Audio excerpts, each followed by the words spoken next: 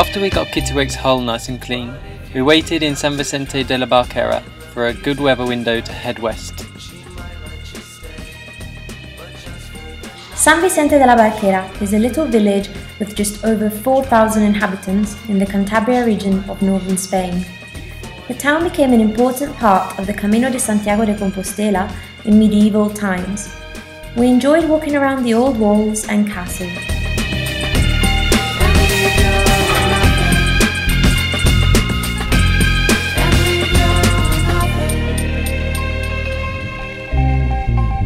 The winds we needed to sail west showed up in mid-August, so we set sail to reach new anchorages.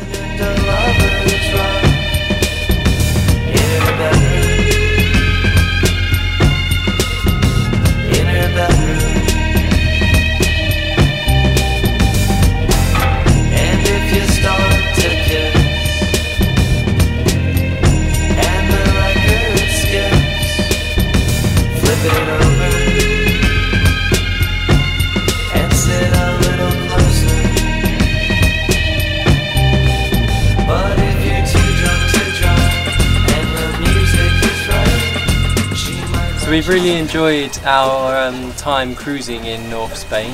We've stayed at some really cool little ports and some nice places in like cities. Bilbao was really nice, Santander was really nice, El Anchove was really nice. It's all been like great. But there's been a couple of little things which have been a little bit frustrating. One is because we've been staying in harbours, we haven't really been able to swim and snorkel as much, or at least not as easily. So we haven't really done as much of that as we'd like to, compared to the French islands, which were obviously islands in the middle of the ocean, where it was really nice just swimming, even though it's a bit cold. Spain hasn't been quite the same. The other slightly frustrating thing is the winds, which since we've been here have been very predominantly from the northwest. And because we're travelling west, we really need winds to be kind of in the eastern half, so coming from the east to push us westwards. When there has been easterly winds, they've been very light and only for a few hours at a time, which haven't really been enough to push us along very well, so we've only done 80 nautical miles in the month that we've been here. Which is why today we're trying to push on a bit more and sail a bit further to try and make use of the easterly winds which are forecast for the next couple of days.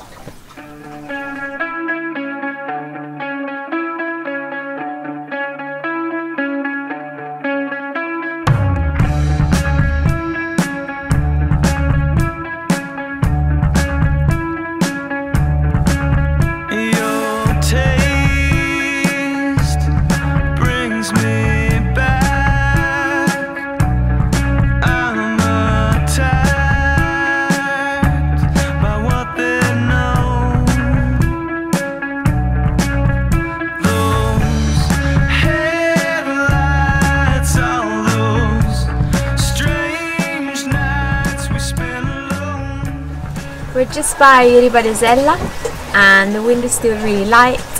We're still on the Spinnaker and doing around 3.5 knots, and that's been our average for the past few hours as well, which is better than most days we've had in the north coast of Spain.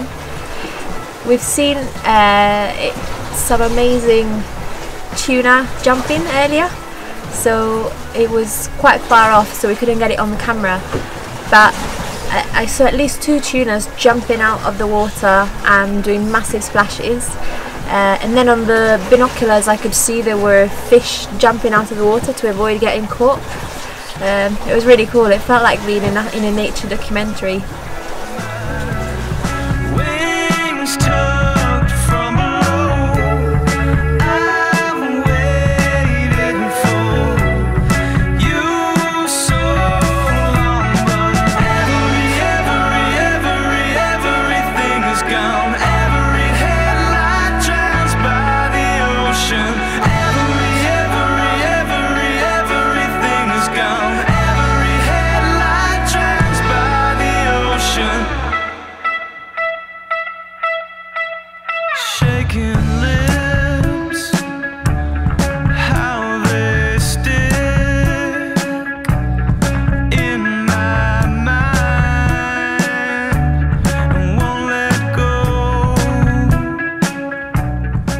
Sailing down this bit of coast was incredible. We had the Picos de Europa and the Sierra de Ancares mountains in view most of the time, which was stunning.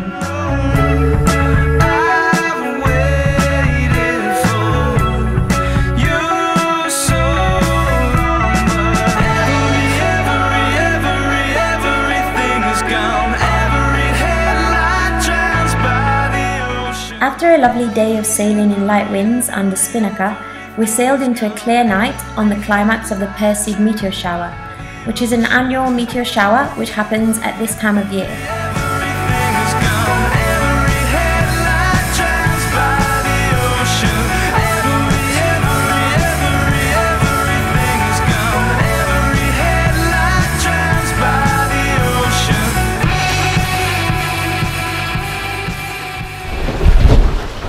It's amazing out there.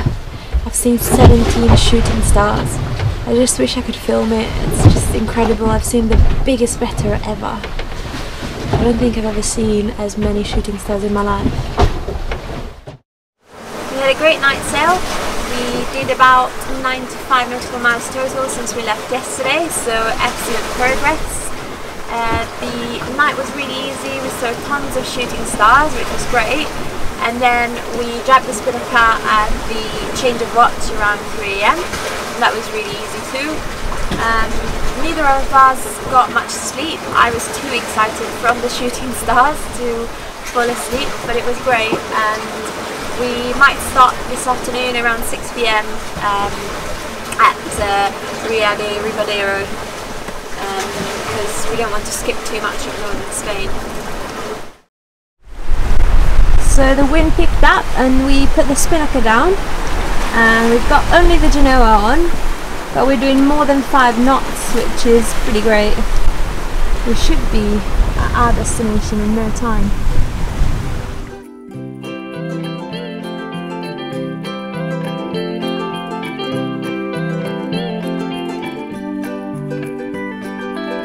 Rien de nouveau sous la lune, je m'étends sur ma fortune.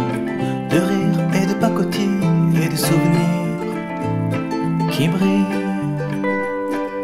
Vole avec moi sur les aiguilles des grands sapins au pied des nuages. Viens.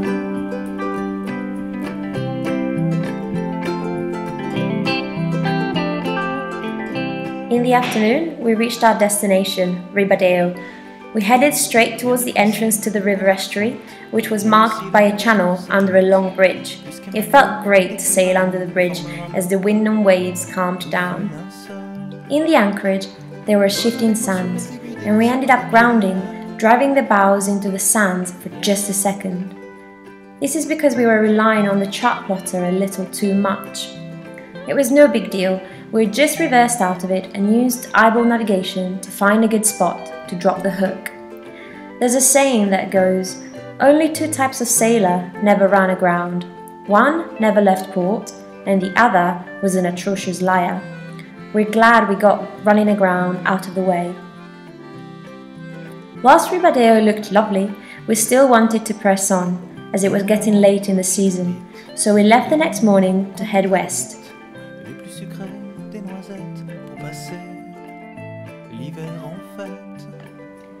As we left Ribadeo, it was nice and calm. The sea was flat and we saw tuna jumping again. As we got nearer to Viveiro, the winds increased a lot and were right on our nose. We ummed and ahed about going back, and in hindsight, it would have been better to turn back. It was slow going, but we made it into the anchorage just before dark. Nos vies coulaient sous les plumes adoucissant le bitume. Vole avec moi sur les aiguilles des grands sapins au pied des nuages.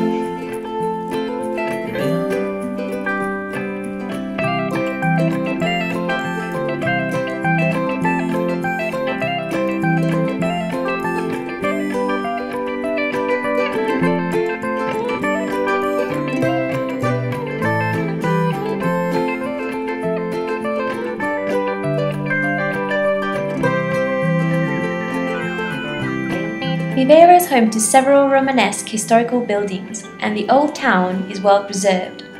The bridge over the river Landro dates back to the medieval era. The town used to be surrounded by a wall which protected the inhabitants from attacks and the plague. Only a few parts of it remain today. Viveiro is the oldest carnival in Galicia. Unfortunately, we visited at the wrong time of year. However, we found lots of decorations around town which we thought were for the celebration of their patron saint.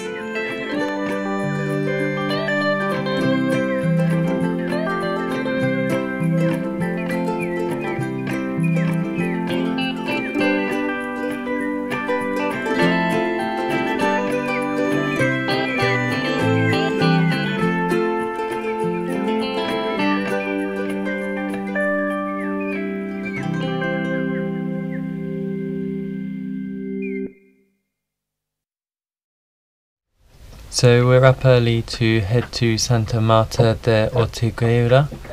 It's a really well sheltered ria, which is good because there's some strong winds forecast, and it's a really nice looking ria, recommended by our friend John, who has a Heavenly Twins.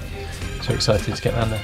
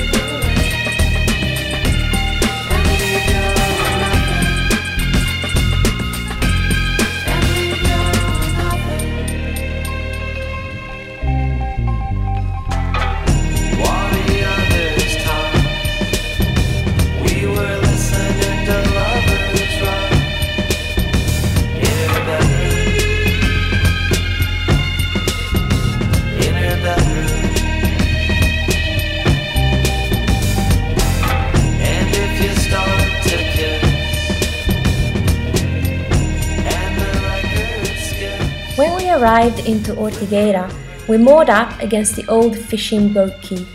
We explored the town for a while, then went to ask the marinero how much it would be to use the marina, as there were strong winds forecast. He laughed and explained that he can't charge us for it as it's a council-owned marina, so we decided to head in for our first ever marina berth. We prepared the boat on the way and got our fenders ready. Neither of us had done much close water manoeuvring with Kittiwake before, so we were a bit nervous, which turned out to be right as we ballsed it up a bit. We should really have waited until it was completely calm rather than going in when it was a bit windy. As we turned into the berth, the wind caught the boat and Ryan had to leap onto the tiny finger pontoon to try and pull the boat into the slot. Our boat swung round towards the big power catamaran in the berth next to ours, but luckily our little boat is light enough that we could manhandle her into place with the help of a nice local.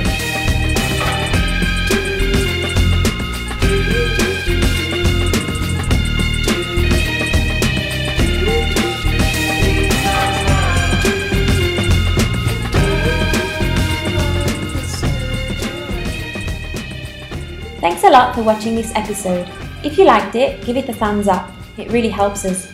You can also follow our journey through our Facebook and Instagram accounts. And if you'd like to support the making of these videos, you can do so on Patreon. We'd like to give a special thanks to our new patron, Aloe Osborne. Cheers!